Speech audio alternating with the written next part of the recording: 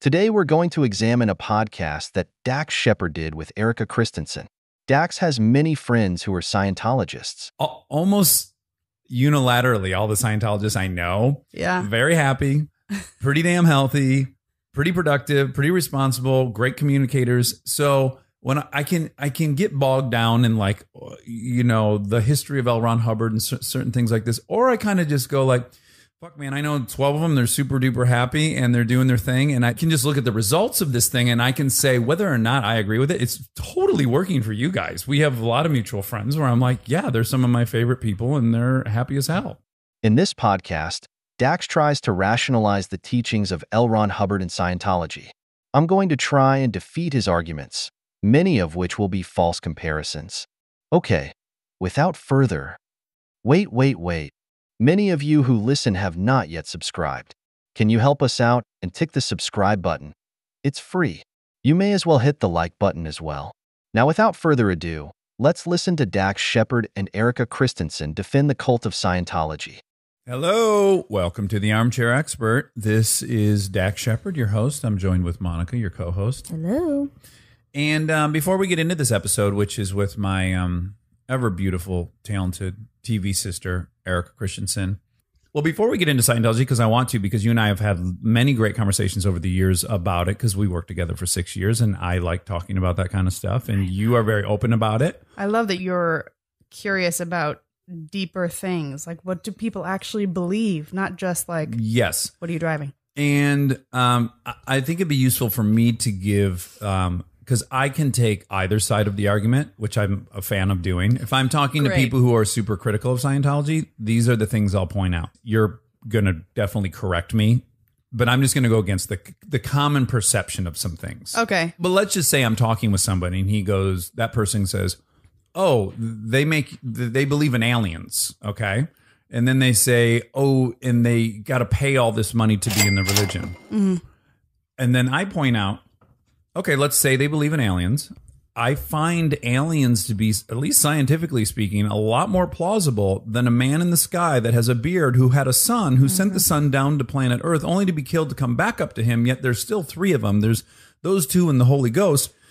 That isn't more plausible than aliens. So just if the genesis of both religions, you can't say one's crazier just by its concept. Even if you believe there's aliens. Again, this is where you'll probably go, we don't believe in aliens. But even if you do or don't, let's just say you do for the sake of this. Oh, sure. Okay, good.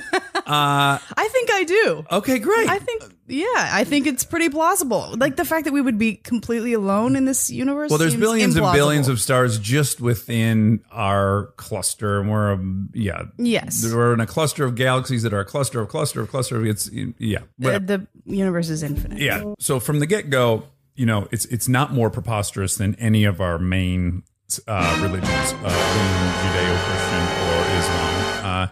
And then money, you got to pay a lot of money to go through the ranks. Well, to that I say my grandparents were Baptists, and they were expected to and did give 10% of their income to the church. Yeah. One of the 5 pillars of Islam is donations. So there is generally a financial commitment to any major religion. So in that, there's nothing really different. And then third, there are people there that they'll say slaves that work for nothing to blah, blah, blah. And I'll say, how much are the choir boys getting? How much are the guys who carry the stuff in the Catholic procession? Like the service to your church is also very, very, very normal. And then to your point, which I think we should get out from the get-go, and I'm glad you said it, is you have your take on Scientology. You're not speaking for Scientology. You're not saying what everyone's relationship with it. Surely. I too am in a group that people think is a cult, which is AA. And there are as many different people that you know at your crowded bar room. That's how many different kinds of people are in AA. So you could meet someone in AA who's a fucking lunatic. No question. Sure. And his interpretation of AA I might think is batshit crazy. And his, likewise of mine, he would think was crazy, right? So I don't think either of us will be speaking for either of our organizations at all, right? With that said, what is also unique about you is there are, in my experience with Scientologists in LA, which I know probably a dozen. Yeah. There are people who found it And there are people that were raised Scientologists. Right. And you were raised Scientologist, correct? Right. It's funny because I like to really be specific about that too, because it's hard to raise someone as a Scientologist because it's something that you do. It's not something that you believe. And so my parents definitely are Scientologists. Mm-hmm.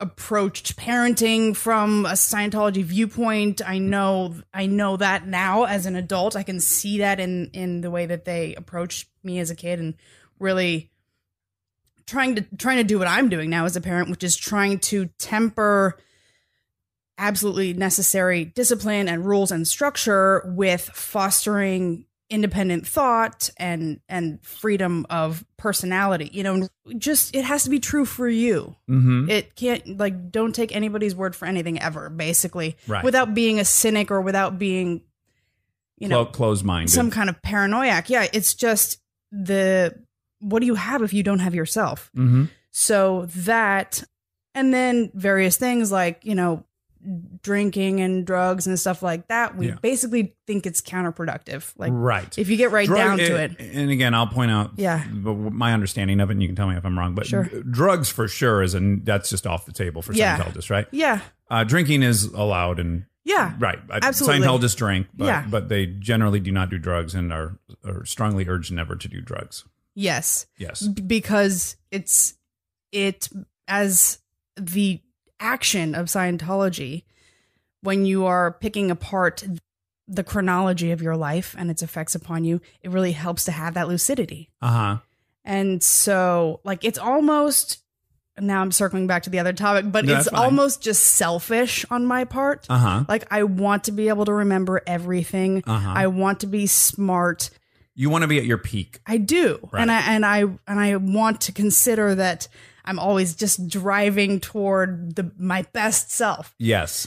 You were homeschooled. Was that based on being Scientologist or being a child actor, or a combination of both? Being an actor. Oh, okay. Yeah, that was a practical thing because I was spending so much time like in classes and auditions and work and all that stuff. So, but communication being just the key to solving any problem. Mm-hmm. I feel like that's where my parents really also succeeded in making themselves safe to talk to. Yeah. Do you care to share how the church is helping you? No, because the first rule about Scientology is don't talk about Scientology. The first rule of Fight Club is you do not talk about Fight Club. Yeah.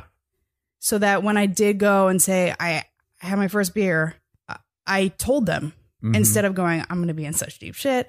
Like, I can't do that. And then driving and like really getting into the phenomena of just teenager dumb where everything they say is wrong, no matter what it is. And, you know, and just like, it's so defensive. Mm-hmm. I never had to be so defensive because I was like, well, this happened. You know? Let's just say that you did take the path of either I'm going to lie about it or I'm going to be in trouble. So now your brain gets very busy going, okay, so I'm going to be in trouble. So I'm going to explain to them, well, Mike and Jenny also drink, right? And you know, I'm the only person that doesn't drink, right? So now you're creating this entire chatter in your head, this fake argument that's going to ensue, and you're bolstering your side of the case, right? So now you're occupying your whole brain with your side of the case that's inevitably coming your way. Yep. Or you're going to lie to him, and now you're building like, well, did you drink tonight? No, because we went to Kathy's, and Kathy's mom is evangelical, and there's no booze in that. You like both so exhausted. You're completely off to the races, right? In either direction, and you dig your heels in so hard when you know that, like when you're going, well, Mike and Jenny also drink it, da da da.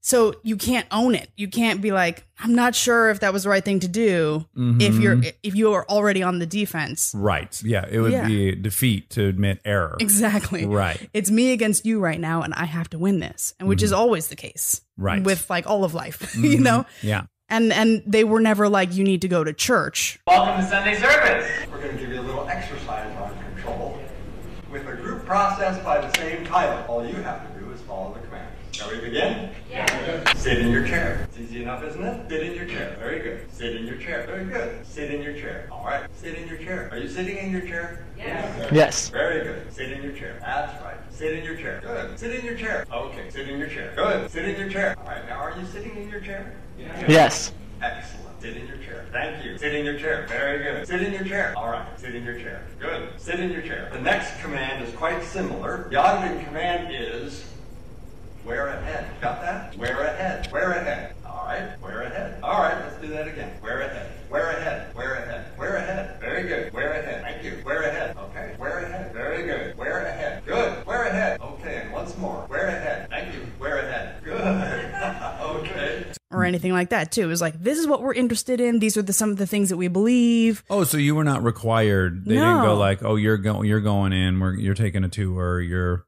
never. No, it was like, we think this is a good idea. Uh-huh.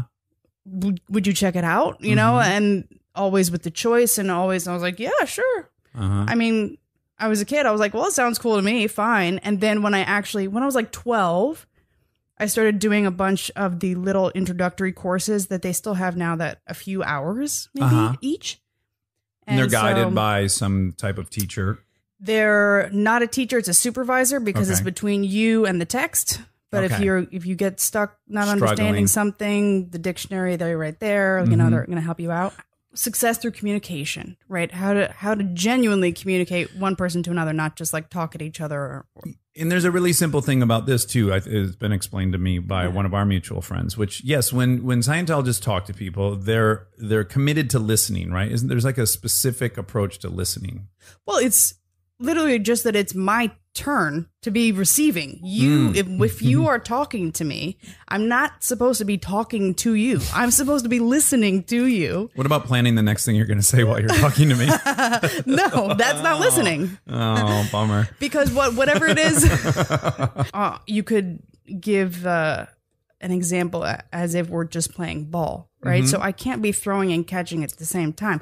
You've got the ball, you're throwing to me, and that means I'm catching. And once I've received the ball, cool. Which is also an acting exercise that they play with young kid actors. Okay, so then what physical steps, like when you I'm sure find yourself in situations where it's very chaotic and all this is happening, and what is it that you tell yourself to steady yourself and be able to focus? It's basically like, well, say it's a decision that needs to be made. Is that like you have all these factors, and basically the step-by-step process that I could put myself through is it's written out by L. Ron Hubbard, and it's called the doubt formula. And you can go through it, and basically, I mean, it's like an expansion of like a pros and cons list, where you evaluate what are my intentions for this thing, and then what are the other intentions, and then did the intentions and actions of these two things match up? I'm naturally not drawn to Scientology. How much of the critique have you consumed? Any of it?